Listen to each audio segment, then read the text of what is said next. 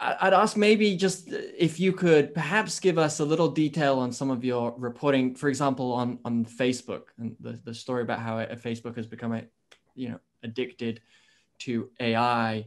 You talked in there, for example, about its interest in de-biasing, so making AI fairer, being really driven by a business case more than anything else. Could you tell us any more about sort of what you found in that story and how it relates to what we're seeing and talking about today in terms of the sort of societal underpinnings that we're up against? Yeah, so this Facebook story was a 9-month investigation that I did into Facebook's responsible AI team. And this story began when Facebook reached out to me saying that they were interested in having me do some kind of deeper dive into their AI work. And as I was meeting with different leadership within the AI org, I realized that Facebook had a responsible AI team, which was news to me. And it had one or some form of one for 3 years. And this was back in the summer of last year. And I was just really intrigued by what on earth has Facebook's responsible AI team been doing for the past 3 years?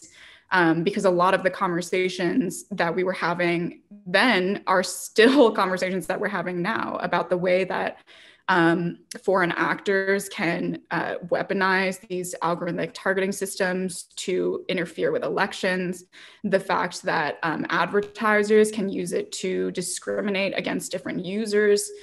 And what I found is that Facebook's responsible AI team is sort of like the epitome of the way that I think it really epitomizes some of the flaws of the way that the tech industry has been approaching this idea of responsible AI. The people that were working on this thing, they were all the initial people that started it all had very technical backgrounds, all were machine learning, computer science people who were just waking up to this idea that math is not neutral, AI is not neutral. And when they started looking into what they should do about that, they then found these ideas: fairness, accountability, transparency, and they made their responsible AI team have those pillars. I think their 3 pillars are fairness, privacy, and transparency.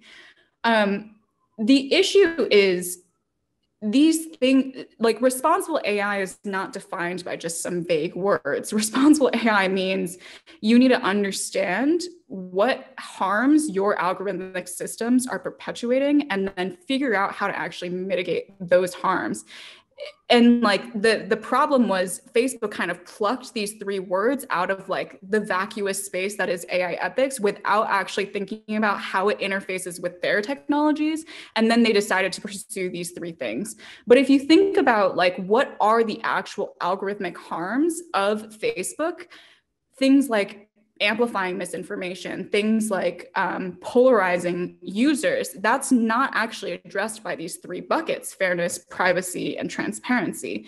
And one of the other issues that happened is Facebook was very excited to present to me their fairness work because that was the work that they felt was most developed, that they really wanted to parade around the world and demonstrate that Facebook had finally taken responsible AI seriously.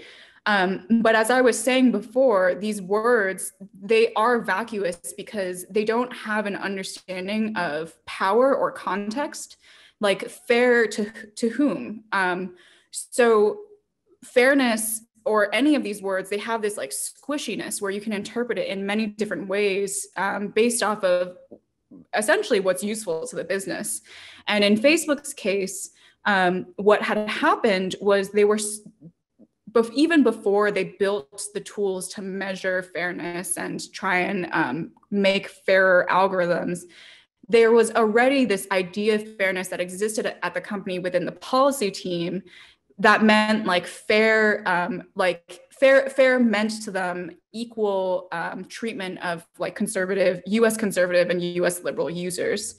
And one of the reasons why they adopted that specific definition is because it's great for the business. If you can continue to pretend that Facebook is neutral, that it's treating everyone equally, then you can sort of ward off regulation, especially when there's a conservative government in power.